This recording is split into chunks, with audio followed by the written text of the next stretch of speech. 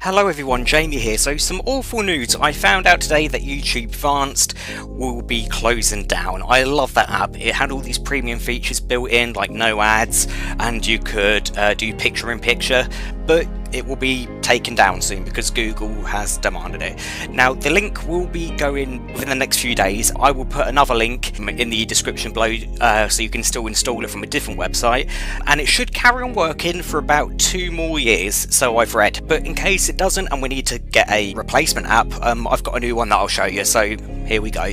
So if you want the link to download this new app called NewPipe, I will put the link in the description. Okay, so we've gone onto the app and we've got a trending page here.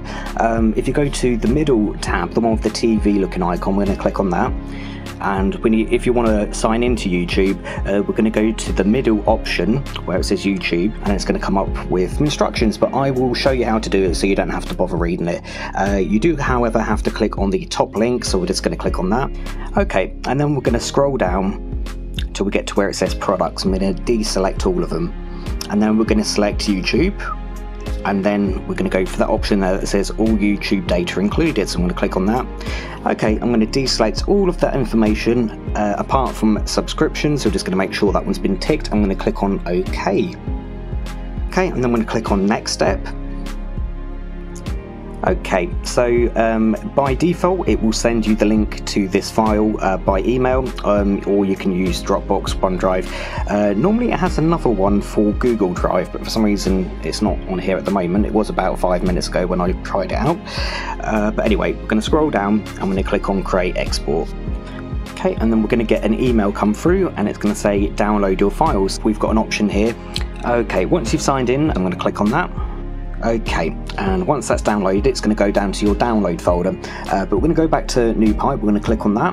And can you see at the bottom it says import file? So I'm going to click on that, and it should take you to your download folder. And the file will be called Takeout, so I'm going to click on that. And then make sure that you're on Wi-Fi. You can do it on mobile data if you want, but it does say that it can be expensive. So if you've got a lot of data, then make sure you're on Wi-Fi and click on OK.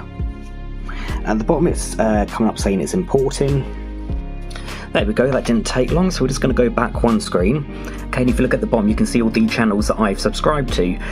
If you want to see all the latest videos, all you need to do is click on all at the top left, and it will show you all the videos of my channels that I've subscribed to, all the latest ones. So that's really cool. That's really good. I'll just show you something else before I go.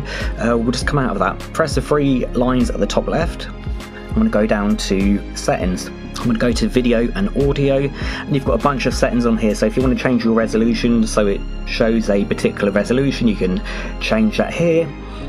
You can go through all of this yourself if you want to, and it's got loads of different options. One important one here where it says minimize on app switch. So if you are watching a video and you minimize it, we want it to come up as a video at the bottom. So we're just going to click on minimize to pop up player, the bottom option. You've got other little bits and bobs, like you can fast forward it or rewind it, like 5, 10, 15, whatever amount of seconds. I like to have 5. You know, when you double tap on the left hand side or the right hand side of the screen when watching a video, you can go either fast forward or rewind. So I just thought I'd show you what the interface looks like for when you're watching videos. So you can do your next lot of videos, you can just swipe over to the right hand side, you can see the description of the video. You've got what speed you want the video, what resolution you want the video, which is great. And if you're playing a video, I'll just make sure the volume's down, play a video and then you minimize the screen, see it will pop up. See, it'll pop up there, and you can actually change the size of it if you want. You can do pinch to zoom. So if I do that, pinch to zoom, I can change the size of the player, which is really good. Okay, so that's a quick demonstration of how to use this app and how to install it.